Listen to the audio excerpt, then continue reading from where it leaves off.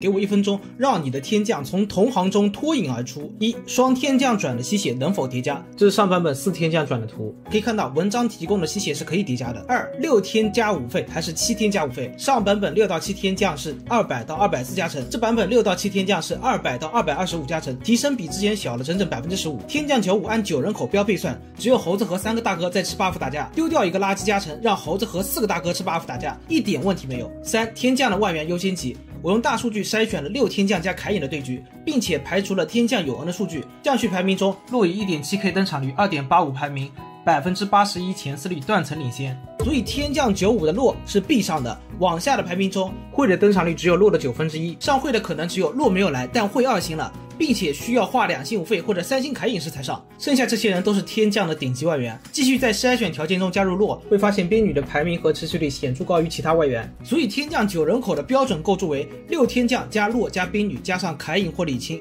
有且仅有兵女1星时，不如2星乌迪尔或者2星刀妹。4. 为什么李青也是好外援？这版本7级3费的概率下调 4%， 决斗都没有人玩了，多同行局李青比凯隐更容易到2星，4阶段配戴安娜莫格纳，5阶段配洛，都能给全队提供一层攻速 buff， 并且很容易追个3星偷鸡。有天将转优化掉谁？血量加成的妮蔻跟丽桑卓有2法师联动，双抗加成的墨菲特和乌迪尔有2级天位联动，所以实际情况是你没丽桑卓，妮蔻可以走；你没乌迪尔，墨菲特可以走。6. 天将的装备细节，凯隐的饮血正义没有争议，但夜刃一定比泰坦好使。实战就是对方转火，凯隐溜进去偷光后排。莫甘娜的鬼书法帽可以给洛，青狼刀法帽可以给丽桑卓，并且洛还可以加头盔免卫等法坦装备，增加存活率。凯隐、猴子、李青几乎同装备，区别就是李青夜刃优先级不高，猴子可以多带个蓝和暴击装，齐亚娜带个法袍可以帮凯隐减甲，乌迪尔在这套里面就是搅屎棍，消化防装做肉最好，刀妹吃通用的物理输出装。7. 天将的站位，凯隐有夜刃默认贴墙，没夜刃还贴墙就等着被人锁头，用伤害灌死，找脆皮钻，目的就是溜进去。下版本有个暗行整尸爪，也可以直接突到后排，尽量避开纳尔和3件肉装的4费坦克，有法袍都转不动。7. 符文尽量多站立，直接上大数据的答案。注意天将95成型并不贵，所以除了神圣刷新这个特别超模的地牌符文，你的符文最终应该是有2到3个战力。8. 天将的运营，2至3阶段的运营就是夜游天将，重点是8级搜个能锁的质量，攒更多经济，快速上9。5. 天将加莫甘娜凯隐，可能是大家的刻板印象，但实际情况是抽到了2星李青、戴安娜、奥恩，可以4天将拼，甚至3天将拼。始终记得8级的天将凯隐不叫天将凯隐，你让6个老师辅助1个学生，整个班级都没前途；让5个老师辅助出好几个清华北大，这才叫你的本事。关注我，学更多黑科技阵容。